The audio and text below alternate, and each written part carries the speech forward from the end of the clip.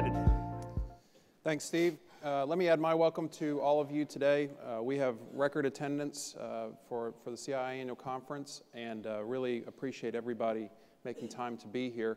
I'm going to take a few moments to talk about the theme and what we're doing at CII. Some people only see or interface with us a few times a year, particularly at the annual conference, so it's important for us just to update everybody on what we're doing at CII. So our strategic planning committee came up with the theme for this year of "The Future is Here, Are You Ready?" It was reflective of CII's 4 strategic themes being people, process, technology, and business model. But the theme intentionally has multiple meanings. So the future of technology that was seemingly such a long way off is here today. The recipe for success in our industry through research is here at CII. And the future is on display here in San Diego. So the Strategic Planning Committee, I think, did a good job with the theme. You are definitely in the right place to embrace the future. Now, you may recall that in 2016, CII created a task force to reconceive how the Institute operates and how it could better achieve its mission. This work group created these 5 industry sectors. Many of you are part of those. The outputs and findings from these sectors, the first research efforts, are on display this week. So this is the first time you will see the research effort of our 5 industry groups. But even if you're not in one of these industry groups, you can still really benefit. We call that interdisciplinary learning or interdisciplinary research. So if you're in oil and gas, you can learn what's happening in facilities and healthcare and really benefit. Also, our sectors are meeting on Thursday. Each of them are looking at their business imperatives and refining that into 1 or 2 key objectives moving forward. So they've basically finished this first phase of their work with the research, and they're looking at what's next, and visitors are welcome. So let me turn it back over to Steve to talk a little bit about the annual conference and sponsorships.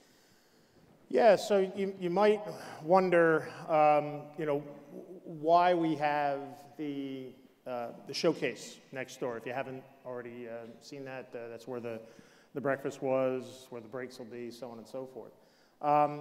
Over the years, to kind of support this conference, a lot of the funding for it came from dues, from your all contribution to the organization. And the Strategic Planning Committee, as well as the Executive Committee, kind of thought, well, maybe it might be better to provide sponsorships so that more of your money goes towards research. And Stephen's going to give you kind of an overview of that a little bit later on, as far as how much more research we're being able to do now versus where we were in the past. So to kind of subsidize the conference here, we said, well, maybe we kind of offer some sponsorships similar to other organizations, other society meetings, similar to what we're doing here. So that's the path we went.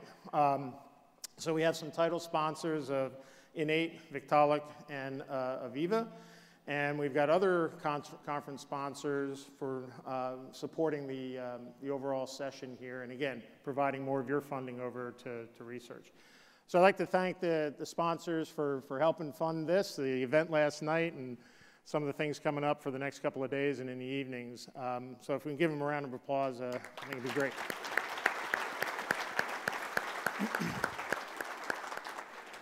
One thing I forgot to mention earlier is, and I think we found out this morning, that this is the largest attended conference that CII's ever put on. The attendance numbers are somewhere around 730. We've got roughly 200, 210 different companies represented, roughly 25-ish universities represented. I think that's a fantastic kind of testament of the industry, where we're going, the interest in technology and how we're moving things forward. How do we get more productive? These are all things that CII is researching and demonstrating next door. What you'll find next door is in the showcase itself is examples of technology. It should not be a sales pitch or anything like that, although obviously their products are for sale. But we tried to kind of keep it to what is what's happening from a technology standpoint, what's happening with how people are implementing the technology, and giving you a chance to experience that next door. You'll also find that there's the location for the academia or academics and their research and efforts. You'll find that there is some of the research topics that you'll hear presentations from on this stage in the next couple of days. If they have a product, you can actually go and kind of use the product next door as well. And then also CII's got its location. So if you take a look at the chart up on the screen here, the green areas are the areas of exhibitors, right? So this is where you can actually practice some of we talked virtual reality, the goggles will be there, and you can actually experience some of that as well as some of the other technologies. In the blue area, that's CII, right? So if you go in the room from the doors out here, go to the right, CII and the different industry sector information for those of you who are either not in a sector or a prospective member, how those sectors are organized and set up. In the red area, go in the room right to the left, that's the academic area. Behind that on the left-hand side and up here on the screen in the yellow, those are the research teams. So some of the research that's presented here, you get a chance to go to those two booths and experience some of that. The light blue box in the top right, that's a VIP session, so any of the keynote speakers and so on, they'd be available there to chat with a little bit further if interested from you all. All right, so I'd like to hand it back to Stephen, and he's going to give you some of our safety records and other metrics. Thanks, Steve. So I'm going to talk about the state of CII, where we're at. We've made, obviously, a lot of change and progress in the organization since I became the director at the end of 2015, and I'd like to highlight some of the progress. We'll start with safety. This is the cohort of CII companies, and it's probably the area where CII has made the greatest impact is in the area of safety, and we've traditionally always opened the annual conference with our annual safety survey. This is surveying calendar year 2018. During calendar year 2018, we had 2.6 billion work hours reported by 55 companies. It's a little bit lower than the report for calendar year 2017 when we had 3 billion work hours and 66 companies. You'll still see the majority of the spend by our members on construction projects is actually outside the U.S. That's the yellow box at the bottom, so it's showing 57% is international. The green says global because we can't actually determine if that's domestic or international. The total recordable incident rate for calendar year 2018 was 9% higher than it was in 2017. Let me just point out that the thing that looks like a lollipop with the dotted green line, the dotted green line was a change in the OSHA reporting, so we're really reflecting the red number at the far lower right of the screen. 0.24 would be the composite CII total recordable incident rate. It's still roughly an order of magnitude better than the rest of the heavy industrial and non-residential construction sectors. So that's good, but it's obviously not trending in the right direction. We want to get closer to zero. The fatality rate, however, is really the big story this year, and it's not a good story. It's 47% higher than it was in calendar year 2017, and of course, anything above zero is totally unacceptable. When we break this down a little further, we find out that calendar year 2018, the CII cohort of companies that reported showed 24 fatalities. The bulk of these were contact with objects and equipment, that's blue, and falls in orange. We should be able to do a whole lot better. The trends in the safety performance in fatalities is just not acceptable. And if you think that, well, it's 55 companies out of the 145 or so that we have in CII, obviously we need more companies submitting data, but 93% of these companies this year were the same companies submitting in 2017. So it's not just a different blend of companies, it's literally that the fatality and the safety performance did decline. So we have to do something to solve that. We've got some research programs, but I think we're going to have to recommit to pay probably some more research. The other thing is, as we double down on our research, we also have to double down on the data, and that would include safety. We continue to support benchmarking as we have since 1995. I think there's maybe some rumors that we've gotten away from that, and I used to run the benchmarking program when I was an associate director here. But we have really added a lot of capability, and we have a strategic initiative to modernize our data analytics, take advantage of technology. So we formed a benchmarking advisory group, a technical advisory group, to advise and relaunch how we do data collection and analysis and analytics. And we're doing everything we can to think about the future and use these big data techniques. Now, the University of Texas, where CII is located, is absolutely the best place to input and store and retrieve your data, because we are a completely neutral, impartial third party. It's been around for more than 100 years, and it will continue to be around for a good time to come. So we'd like you to possibly attend an information session about this. If you're going to be here on Thursday, there's more information at the CII booth that Steve pointed out just a second ago. And if you happen to be interested in data and analytics, I would encourage you to go there. The other thing that we've done is, really after 4 decades, we are streamlining what we're doing, and we have 10 strategic initiatives. You see them on the screen. We have 3 research programs. Those are shown in pink with our funded studies group. In blue, we have 2 strategic initiatives in technology, 2 in deployment. The sectors continue to have their key business objectives. And then in purple or light blue, membership and communications. We're trying to engage with our executives at our firms. And so we have top to bottom engagement across all the member companies. Steve mentioned we're doing more research than ever before. The teams presenting here in 2019, there are 9 of them. We spent collectively close to $1.5 million on these. This is very comparable to what we did 4, 5, 6 years ago. In 2015, for example, we also had 9 teams. We spent about $1.7 million on that. But I think the big news is going forward. We're kicking off this year 9 new research teams, spending $2 million of the money that Steve's talking about. Going into this, we had 6 teams that would have launched in 2015. So again, we're doing a little bit more. But in addition to this, we have a large amount of external research funding. That totals $9 million over the next 3 years. That's not impacting member dues at all, because an objective is to keep the dues where they're at. We're going to average about $2.5 million each year for the next 3 years through our MCPI, and I'll talk about that later, and our OS2 research initiatives. So we're more than doubling our spend directly on research over the next 3 years. Part of the other way that we've done this is we've taken steps in the last 3 years to significantly strengthen CII's financial position. That was mostly accomplished by renegotiating our fee structure with the university. And that actually incentivizes us to do more external research. And so that's exactly what's happening. All of this directly benefits you and the projects that you're working on. Stephen, maybe one thing, if you go back on those numbers, sure. If you look at the amount of participation that you all in the research, if you go back a number of years, it was roughly, I don't know, maybe 20 people per research team was what it was averaging.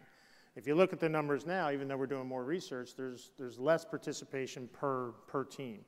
So this is, the call to action side of it is get engaged, right? We are doing more research. The research is targeted either on an overall overarching benefit to the industry as a whole, or the research that's associated with your industry sector. But each one of these teams needs your support, right? They need the input from owners, contractors, suppliers, and the numbers aren't supporting that, right? So my pitch is to get engaged. Assign some folks from your organizations on these teams. We talked to the Next Gen people yesterday.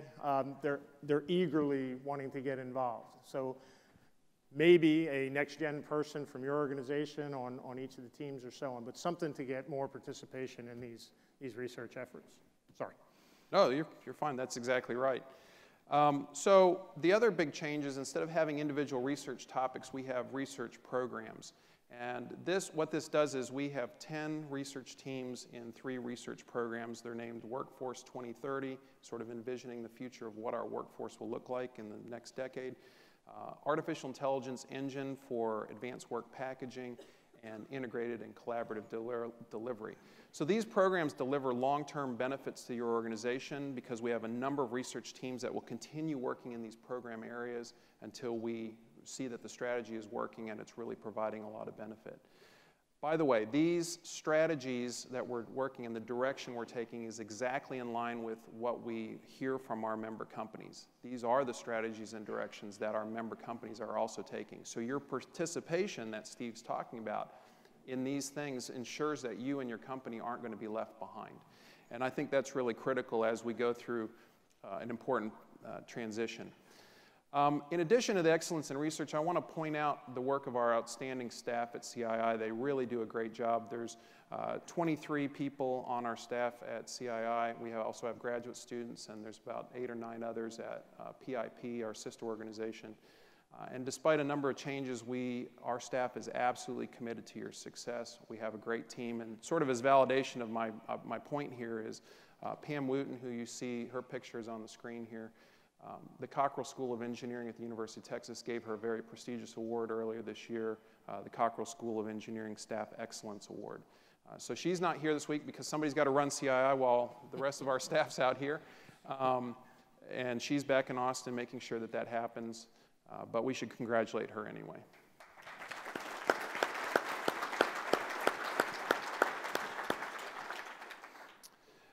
So as I close out my comments this morning, I want to talk a little bit about the future, where we're going, and I'm really convinced that CII's got to collaborate with others. We can't improve the industry all by ourselves, even with the 145 companies we have. In addition to the leading edge research that we're known for, our power in the industry is amplified when we collaborate with other groups. Top amongst those groups is PIP, Process Industry Practice. And so over the last couple decades, PIP has done a great job at, we say, harmonizing engineering standards to promote efficiency during the engineering process. We're looking to partner with them in one of those strategic areas, that being digital structured project delivery. PIP's already done some good work in embedding some of their engineering standards into some of the 3D BIM software systems. They've got a booth here also in the Innovation Showcase, so you should check that out as well. But we're going to do even more with PIP. A lot of you are also members of PIP. Domestically, we collaborate with a number of groups to improve safety and capital efficiency. The groups that you see on the screen are people who have co-funded or directly funded research at CII. We reciprocate on funding research and on working on other initiatives. I'm particularly proud of the collaboration we have with Kurt on our communications and our voice magazine. So for the last 15 months, we've worked directly with them to put CII articles and research into the Voice magazine. Hopefully you're reading that. You all can get it electronically and maybe in hard copy. But we also support the missions of other groups as well, like ECC, AGC, and others. And I think working together, we can really improve this industry substantially. The other thing is CII is global. Even if you're a company that operates primarily in the lower 48, you're still sourcing products and services from around the world. We currently have 9 established partners around the world. Many of them are here with us today for the conference this week. And 3 are joining. We have a new global affiliates program. But we may grow that substantially more with another 8 affiliates through our growing partnership with Constructing Excellence out of the UK. And if all this were to happen, we would have a total network of about 20 global affiliates. The map that you see, the blue countries indicate where our CII members are headquartered. And of course, our members are doing projects literally probably in every country in the entire world. So it's important for our members, you tell us, hey, our employees in other countries, the contractors we hire in other continents, it's important for them to understand the CII research and knowledge as well. And we can't fund offices in every continent, so the way that we do this is we leverage the relationships we have with our global affiliates. So this is of great importance to me, to CII, and hopefully to you going forward. And encourage you, these are things to look forward to, in increased collaboration and global footprint as we move forward. So, and then I'm going to hand it back to Steve. He's going to talk about peer connections and the value of the networking. Great. So just kind of building off of what Noe led us off with is, getting to know each other, right? A big part of CII, obviously, is the research and some of the information related to how do we improve our projects. But another big aspect of CII is the networking part, right? Is meeting your partners. It's meeting the people that you're going to actually work with in the trenches, delivering these assets. And part of that, the way we do that, is this conference. And so Noe mentioned that within the conference right now, we've got the app, and the app has some features in it where we can actually connect with one another. It's a little challenging for folks like myself to kind of stretch out and use that to be a communication device. But we need to, when we're thinking about technology and how we're going to communicate not only today but in the future and so on, these are some of the mechanisms to do that. So, utilize the app accordingly and reach out to folks, right? Participate in the various sessions that we've got going on. I think last night and tonight will be an equal opportunity for us all to get to know each other even more. Reach out to either the new members or the prospective members. Part of the value proposition for CII is to gain more potential partners and people that can help us in executing our assets as we move forward. So the new or the prospective members are an equally important part of the effort. Noe also mentioned some of the next-gen leaders. So there's a small group of up-and-coming leaders within your industry or your companies, and they've met and created various mechanisms on how we collaborate, how we get closer together. So they've had actually meetings in different parts of the U.S. I know one was in Houston, one up in the D.C. area, I think, and there's others planned. But participate, whether it's you yourself or others within your organization. This is a way to kind of spread the word of CII, meet some new folks within the industry, but also to leverage new data and information into CII if we can get some other folks to join the effort. So we do have a short video from one of the next-gen leaders, and we'll maybe get that queued up and run that, and then we'll have a short discussion after that. Hi, I'm Jody Kim. I'm a manager at Deloitte in our Infrastructure and Capital Projects practice. We have really enjoyed CII. The conference is a great time to hear from inspiring speakers and learn about some of the new developments in the industry, specifically with technology lately. We also really value the relationships. I think that's really the biggest benefit that CII has for its members. The open forum to connect, to learn from each other, and brainstorm ways to move forward better. I think conference is really best for disruptors in your company. That could be at the senior level or even more junior. It's really people who want to make improvements and continue to drive our industry forward.